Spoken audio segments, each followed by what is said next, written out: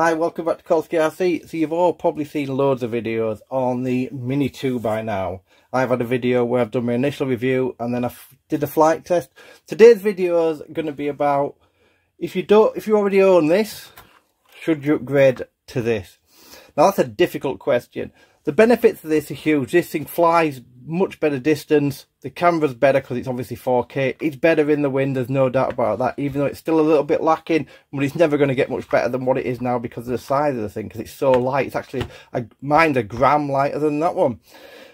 So, should you upgrade? Well, the problem you've got is it's going to be expensive to upgrade because the bottoms obviously fell out of these now. So these tend to go on eBay between 280 to 320, and that is for the Flymore combo. I've seen it go with one battery for 220, and this is 549 for the combo. So you need to work out in your own mind whether it's worth upgrading. If you don't already own this drone, just go buy this. It's as simple as this. You're not going to get anything better than this. This blows everything else in the marketplace out of the water in this kind of price range. So I'm talking Fimi, Hubsan, all them type of stuff, and the stuff even below them, which isn't even worth talking about. It's just blown them out, and that's because of the way it flies now, the camera quality on it, and the OcuSync too. So people have mentioned, also someone mentioned in my comments that people had problems with OcuSync. I've gone online and I've checked, and people said I've had nothing whatsoever. Close range it's fine, distance it's fine. The video that I filmed and you saw the other day, that was 1.1 mile away, 1.2 mile away, and it was faultless. Down at that place that I fly, the Mini wouldn't even get 500 meters. That's the difference. So it's probably double the range of the initial Mini, and I did not lose range, I just turned round. It was quite grey over the way I was going, and I thought I don't really want to go down there anymore. So the massive difference, and the quality of the camera is different now. But the one thing I will say is they both have the same cameras, believe it or not. Everything's identical on them cameras, apart from the fact that this one has a zoom function. This one, sorry, has a zoom function and also has 4K. If you're buying it for the zoom, I certainly won't bother, because all it's doing is digital zooming, which is not the best. And because of the size of this sensor, you're going to see grain in that footage. Let's be fair, this is not going to look grain free because of the fact that it's such a small sensor. You need like a 2/3 sensor minimum, or you're going to need an inch sensor to get that kind of extra crisp thing if you want to zoom in on your video. But even then, I still wouldn't bother. So I wouldn't buy it for that reason.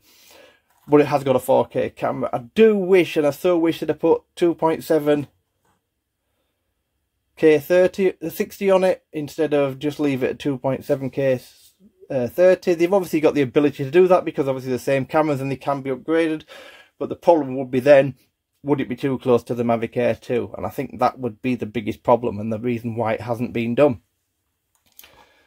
There's probably little I can say about this than everybody else said, apart from the fact I love this clamp. I've seen people complain about this thing. I think it's amazing. It's so easy to put on and it just does the job when you put it in your case. The case it comes with, I think, is alright for the money. It's not the best in the world, but it's free at the end of the day. Well, free. Kind of. You're paying 549 quid for it. But the case is okay. It does its job. It holds the 3 batteries, the drone, some cables, and you can get other stuff in there. I've actually got a set of filters in there, and I've also got a set of extended landing gear, which I did have for this, and it's a godsend if you want to not hand catch it, or if you want to specifically fly to somewhere and land. Because of the gimbal so low on this, then that's what I'd do. I tend to hand catch them if I'm just flying where I flew in the video you saw the other day. So I'm going to include some video at the end of this. Now they are filmed in different places. You can go back and check. I did a video on the Mavic. The original video for the Mini 2 was filmed around where I live. I haven't got that video, the initial original footage anymore. I deleted it. I have no idea why, but I actually deleted it. So if you want to check that out, you can go back and check that video. But I've included video footage of this and this.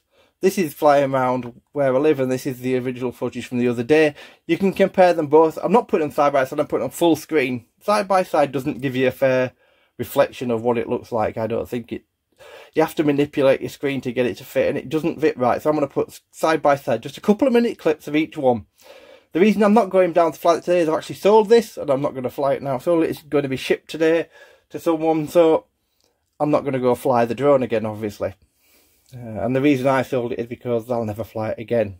You certainly wouldn't want to own both of these. It's completely pointless because this beats it in every single way. So Why you'd ever fly this thing, I don't know.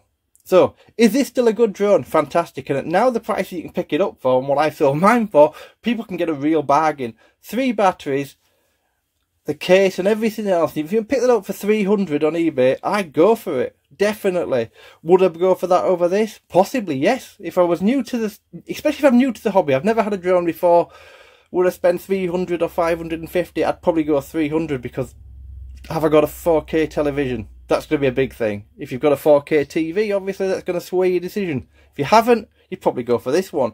It's not as good in the wind, but neither of them are fantastic in the wind. That one's just okay, and that one's not great at all. But don't fly in wind. You know, flying 5-6 miles an hour, you'll be fine. So I'd possibly then go for that, because the difference is massive. And if you're not bothered about the range and you proximity fly, which I think still what these drones are made for, then you're going to be fine. Will I ever take this thing out to a full 4 kilometres or 3 miles? Probably not, because of what it is. If I want to fly that distance, I'll go with the Air 2. I wouldn't use this. But all in all, fantastic drone. Well done, DJI. You've got another winner on your hands. And if you are looking, and it's a first time purchase of a drone, and you don't own one before, and you can afford it, go for this. If you don't own a 4K TV and you're not bothered about crazy range, get a second-hand one of these. I'd imagine if people have got stock of the new ones, they're going to come down. At the minute, I've looked around today, and they're still charging $449 for this bundle. And to be fair, you're not going to pay $449 when you can buy that for $549. I don't think so anyway. The 100's not enough money. If you can pick it up second-hand for 300 or less, go for it. So, I'll leave you with the video footage. Like I say, they're not filmed in the same place, so don't go in. They're in different places. Go watch the video I did before to watch the video of the Mini 2 flying in exactly the same place as the video is going to be put from the Mini 1. Thanks ever so much for watching. Have a fantastic day. And don't forget, if you've not subscribed, hit that subscribe button. I really need your subscribes. Thanks very much. Bye-bye.